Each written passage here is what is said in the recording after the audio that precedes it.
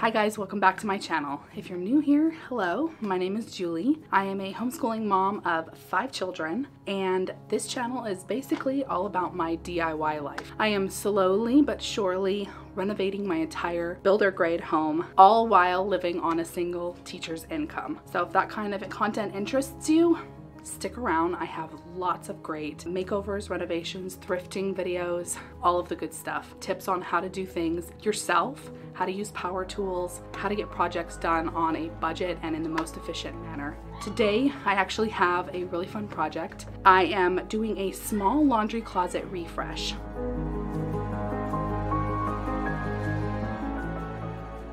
This closet used to be absolutely blank. It was literally a box with one small 3-foot section of wire shelving. It was completely inefficient. It wasted a ton of space, and I needed room to store all the things. I have one tiny little hallway closet, and it just wasn't cutting it for our family size. I'm gonna bring you along on the journey. Obviously, I don't have video of the original makeover that I did on this laundry room, but I will have a completely detailed post laying out every single thing that I did to this laundry room up until this point, and I will link it below for you so you can go ahead and check that out if you are interested in any of the projects that happened in here. But right now I'm doing a complete clean. I'm finishing up parts of this little tiny renovation, little detail issues, and I am giving the shelves a new coat of top coat that has a satin finish with polycrylic so that it actually shines and deepens the color a little bit more. I'm actually finally going to install a new light fixture as well. So let's get into all of that fun part of the project, and yeah, let's have some fun. So I need it to be about half the chain height. 1, 2, 3, 4, 5, 7, 8. 8 chain lengths. So what I'll do is I'll just take a wrench and I will take off 8 chain lengths. And then I'm gonna need the base that attaches to the ceiling from here, which I can get at the hardware store. Okay, so I uninstalled that light fixture up there, and there's only 2 wires. There's supposed to be 3, there's only 2, and I'm not an electrician. And the light that I want to put up there has 3 wires, and the 2 that are supposed to go with those aren't colored, so I have no idea which is the hot wire and which is the not hot wire, the neutral. So, because I'm not an electrician and I don't know much about electrical, I actually called my dad. So he's gonna come and help me. I did go ahead and buy this, which covers up the hole and helps you mount the light fixture to the ceiling. So that's good. You're gonna need one of these if your light doesn't come with one. My light I bought at a thrift store for $2, I think. So it didn't have this.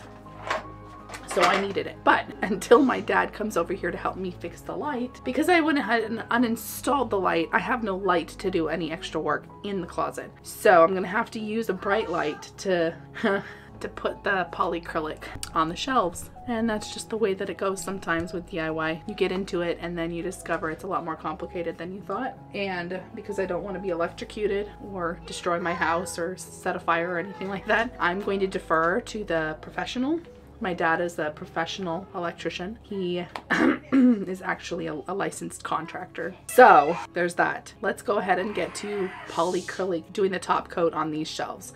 I had done previously a coat of wipe on poly, but you can't tell, and definitely the texture on the shelves themselves you can't tell either. They just gather dust so much and it just makes them look really dull and not as pretty as I would like. I do like to have a little bit of sheen, so I'm gonna go ahead and apply probably 2 coats of a polycrylic. So let's get to that. I went ahead and dusted the shelves and then I cleaned them and I've let them dry now, so they should be ready to receive a top coat.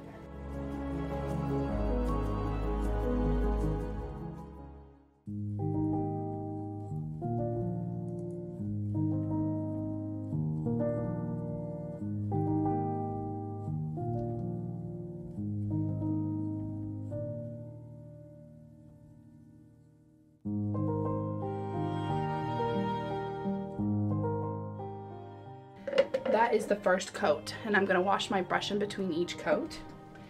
But also I wanted to remind you to make sure to go back for any drips that may happen along the way. And once it starts drying, just kind of let it go, because if you use your brush too much, then the brush strokes will show. Won't look so great. So, all right, we're gonna let this dry. Okay, so my dad installed this, but he got frustrated about halfway through because he didn't want to read the instructions. So I'm going to attempt to take it apart, mark my hot wire with a black marker, and install it the correct way because I want the prettiness. It's kind of unneeded. I mean, it's actually installed here, but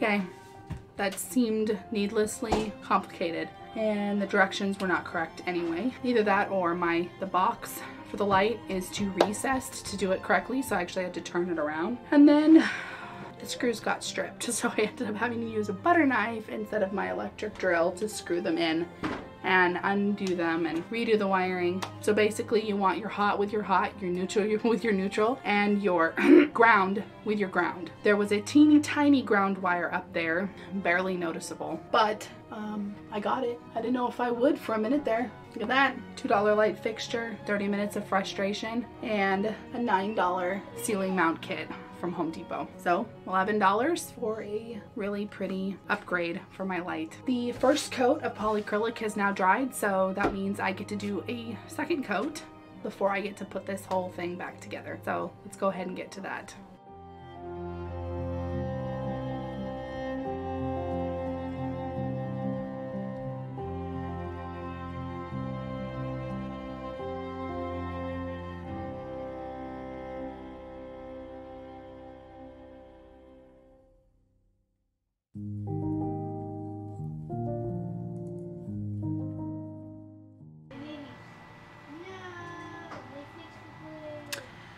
I actually got this container for $3 at the Target dollar shop, and the vintage clothespins came from a thrift store for $2.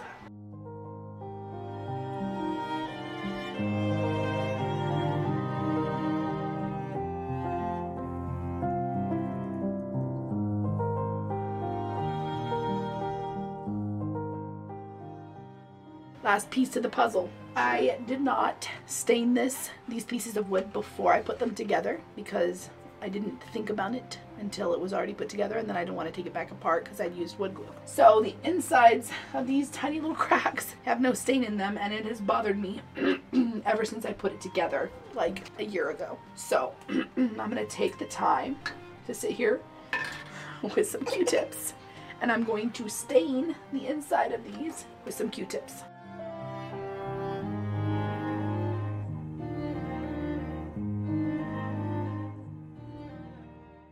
That was painless. So those little tiny details that sometimes make the biggest difference. It's crazy.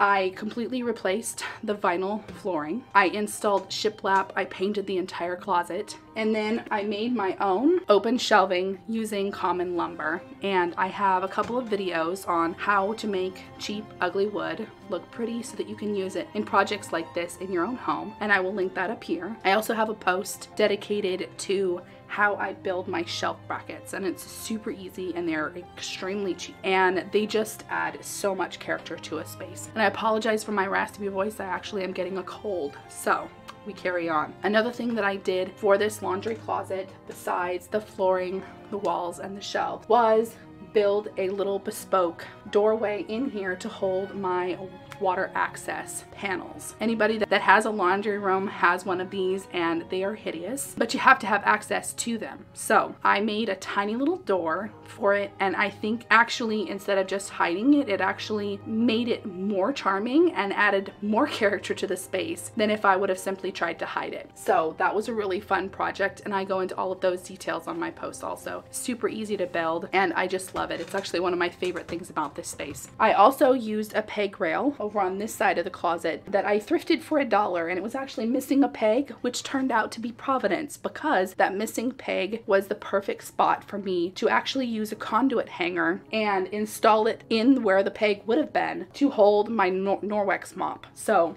it worked out beautifully, and this little $1 peg rail was the perfect thing for hanging my steam mop and my iron. It worked out great. I did a lot of problem solving for this room, and I'm actually not even going to be done even after this refresh. I plan on building doors specifically for this spot. We originally had bifold doors, and that was one of the biggest changes I made right away, as I uninstalled the bifold doors. So I'm actually going to build a couple of doors that swing out like this, and I'm going to take you guys along with me when I do it. So make sure you stay tuned for that video.